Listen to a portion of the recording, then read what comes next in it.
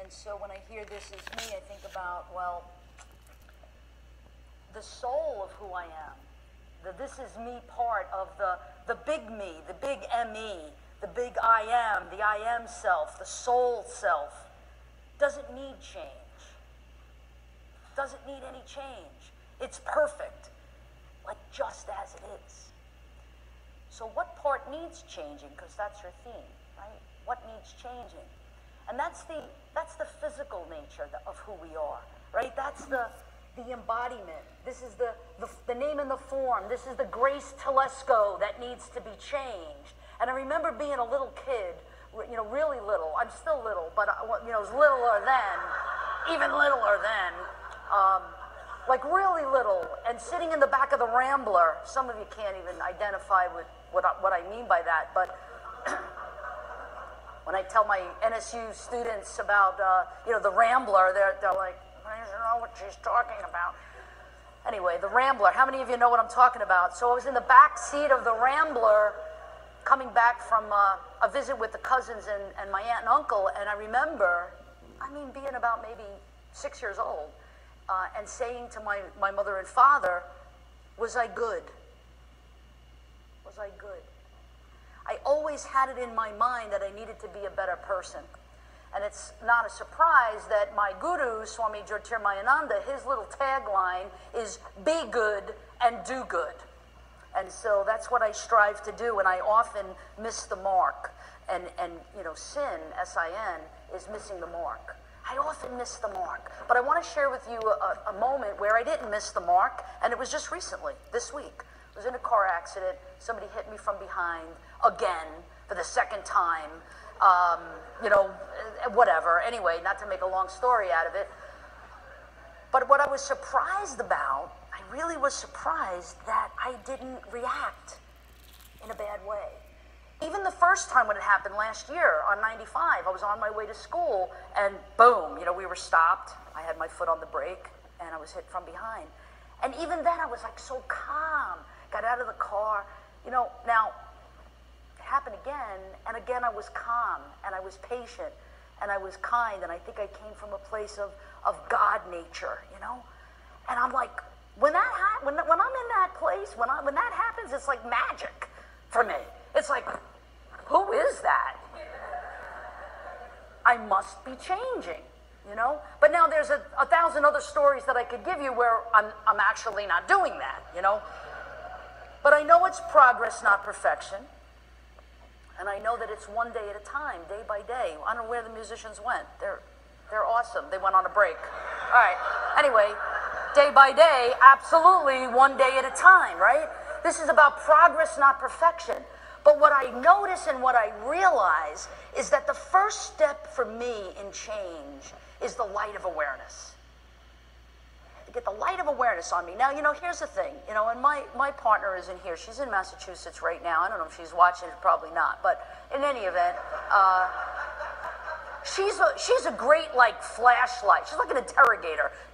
You know, like if you're in custody and you're getting interrogated and you get the light, she's gonna really be mad later.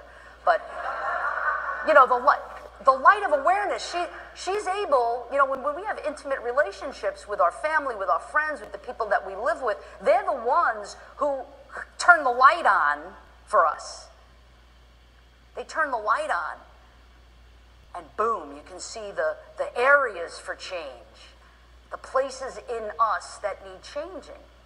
When I was a cop a long time ago, in 1983, back in New York, I worked in the housing projects in Brooklyn, and we would come on a job and we'd walk in and it was kind of very, very, very dark, and then we would ask permission, would you mind if we turn the light on because, you know, it's dangerous, you know, whatever. We just want to be able to, we don't even say it's dangerous. You just say, you know, we'd like to be able to see you better.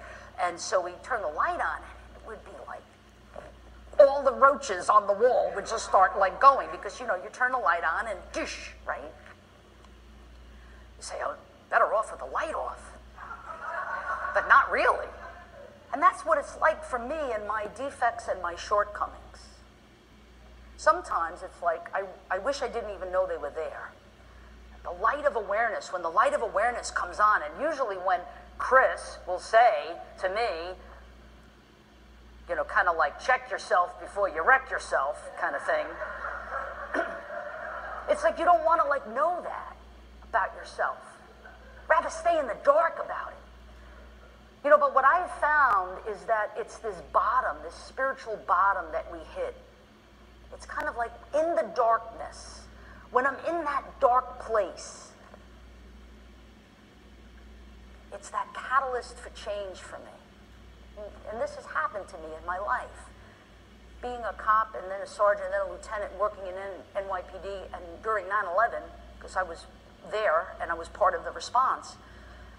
After that was over, I went into a real dark night, like a real dark night of the soul.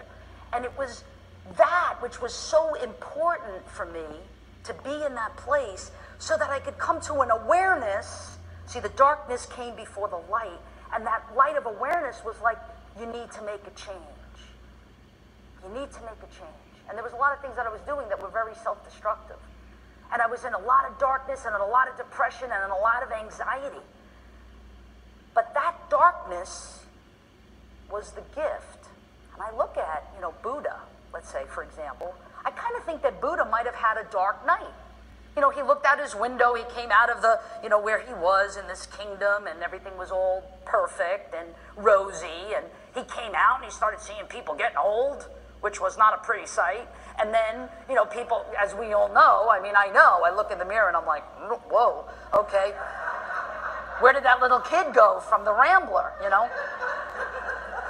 And then, you know, and then I feel like that little kid, so I look in the mirror and I'm like, there's a disconnect, because I still feel like the little kid, but I'm getting older. So Buddha must have like looked at that, and he saw people aging. He saw change. He saw change. He saw impermanence. Impermanence, change. Nobody likes change except a wet baby. I always say that. I hate change. I don't like when things are changing. Did you ever read that book, Who Moved My Cheese? Awesome book. Got to get it. It's a very, very short bathroom reading. Easy. I don't like when people move my cheese. I don't like when things don't go my way. I don't like when somebody hits me from behind. I don't like that I have to get this thing fixed again. I don't like the idea that I have to actually let it go now because the woman didn't have insurance and she's not answering my calls. But it's okay. You know, it's okay. This change that's happening, this change, people dying, people getting old, losing jobs, losing loved ones, losing homes, things changing. Sometimes things get ripped right out from under us. And that's the catalyst for the light to come in, the light of awareness, that Christ consciousness, to wake up, to wake up. There's this beautiful, beautiful song that I've been listening to over and over and over again, and it's from Isaiah, and it's, awake, awake, put on your strength, O Zion. Where's Zion? Where's Zion? We're the children of God, right? We're the children of God. So where's Zion? Awake, awake, put on your strength, put on your beautiful garments. Sometimes when you leave the house, you feel like you have to put on armor. See, but you don't have to see the world that way. For me, I sometimes feel like the world is this hostile environment, you know, and then I have to feel like I have to be armed to go out, especially now in the car. I'm like, forget about it. Don't get it fixed because somebody's going to come and hit you anyway. Again, wait for the next person who has insurance. No. Just kidding. Awake, awake. Wake up. Turn the light on. Stand up. Put one foot in front of the other, day by day, one day at a time. Knowing that there's progress happening, knowing that I am changing, knowing that I am being good and doing good. It says, shake off the dust and arise. Loose yourself from the chains around your neck. What is that? That's that illusion, that cosmic illusion that this is real. This isn't real. We're a virtual reality ride happening right now. You know, in the Hindu tradition, we believe that, right? The Buddha said, life is suffering. The only way to not suffer is to detach from that which isn't real. It's that vivek in Hinduism we talk about, vivek, discrimination, discriminating between the real and the unreal. Now all of that is very abstract. And it's like, keep it simple. What do you mean? What are you talking about? Talking about that when I go to the place of, I am not this bumper. I'm not this bumper. When you go outside, you'll see the rogue. I have a rogue, and you'll see the little white, I can like pinpoint the thing that's got to change, that I don't like. It's like an OCD thing a little bit. It's an OCD thing because I'm attached. I'm attached to that which is ever changing. So when I keep it simple and I go to the place of, okay, who am I really? This is me. Who is me? Who am I? Who am I really? At the essence of who I am, the soul, the spirit, I'm made up of the same ingredients as God. Like literally, light and love and joy. I'm not this bumper, nor am I my defects and my shortcomings. Let me tell you what they are. I'm impatient. I have to control everything. I'm a nervous wreck. I may not look like it right now, but some people who know me know that if I'm touching myself a lot, it's because I'm very anxious. I'm anxious. I want to change those things about myself. But here's the thing, and it's really simple for me. I know that I am not this body, I am not this mind, I am not this limited personality, that I am the self, the blessed self. This is me. This is who I really am. I have to awaken to that who I really am is God. This Christ consciousness. But I forget, and I go back to sleep, and I got a lot of dust all over me. Probably from all the accidents that keep happening. But here's the other thing. I do want to change. I do want to be better. I want to be a better person, so I keep on saying that. Keep on saying, I want to be better, I want to be better. Part of that Isaiah scripture says, rise up, stand up, awaken, put on your beautiful garments. Sometimes it's hard. I don't know if you ever feel really depressed, don't even want to take a shower. I heard somebody say, brushing my teeth is like the best I can do. I have to get up, I have to stand up, I have to turn the light on. What's the light? The light is the remembering. The light is awakening, remembering. Jesus in the Garden of Gethsemane, our beautiful ascended master and teacher, teaches us. In the Garden of Gethsemane, there he is, dark night of the soul, major darkness, feels abandoned. At least that's what he's telling us. I know at the deep essence of his remembering and knowing, he knew who he was. But before the Garden of Gethsemane and the road to Calvary and the crucifixion, like before all of that, he had all of this support, and he was a great teacher.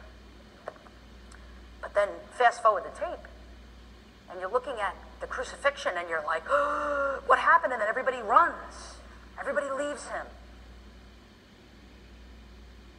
But wait, there's more. The resurrection. The resurrection, the light. The light comes back. So we need the light of awareness in order to change. And I'm going to close with this. I have to put on my garments. I have to wake up and do my sadhana, which is a spiritual discipline. In Sanskrit, my Sanskrit's a little rusty, but sadhana means spiritual discipline, prayer, meditation, reading of scriptures, praying the names of God, doing service. All of these things are my spiritual discipline. So with God's grace and God's mercy, I know that these defects that I'd like to work on, these things about myself that I'd like to change, can happen with God's grace. So here's the thing. I walk into an elevator. I know where I want to go. I know I want to be a better person, right? So I want to go go into this elevator. I walk into the elevator. I have to step into the elevator. I have to press the button. I have to know where I'm going. Where am I going? I want to be better. I want to remember who is the true this is me. This God-like being. So I walk into the elevator and I press the button and I know where I'm going. And then I have to trust and surrender to God's grace, which is this elevator. Did you ever think about that? You walk into this elevator and you're like, how does it lift you? How does that happen? And then you get to where you're going. My point is this.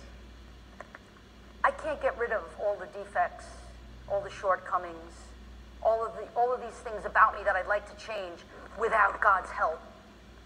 I can't do it. It's not willpower. Because I fail all the time. It's higher power. And when I can be in that place of surrender and humility, that it's God's grace and mercy that awaken me to change, then the light comes on and magic happens.